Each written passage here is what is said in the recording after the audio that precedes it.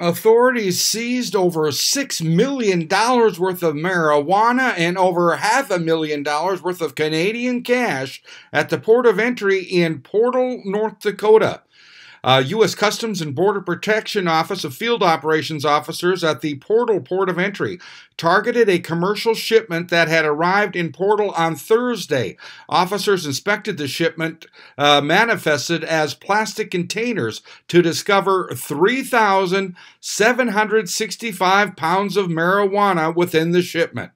Customs and Border Protection has a multi-layer enforcement posture with excellent work performed by officers to identify, refer, and inspect this shipment, said Portal Director James Rector. This interdiction keeps narcotics from entering the United States and reinforces the important border security mission CBP officers have in keeping our country and communities safe. The teamwork involved in this seizure was outstanding. Homeland Security investigations in Burke County Sheriff's Department were contacted and responded to assist. The marijuana has an estimated value of more than $6 million.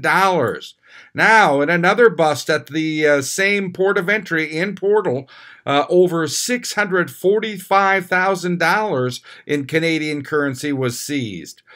This is also on Thursday. Officers working passenger operations at the Portal Port inspected a passenger vehicle entering the port of entry. Inspection of the vehicle led to the discovery of $645,245 in unreported Canadian currency. It was seized. CBP conducts enforcement operations to protect against unreported importations of bulk U.S. currency, which often can be proceeds from alleged illicit activity or currency that funds transnational criminal organizations, said Portal Port Director James Rector. Individuals are permitted to carry any amount of currency or monetary instruments in and out of the U.S. However, if the quantity is more than $10,000, they will need to report it.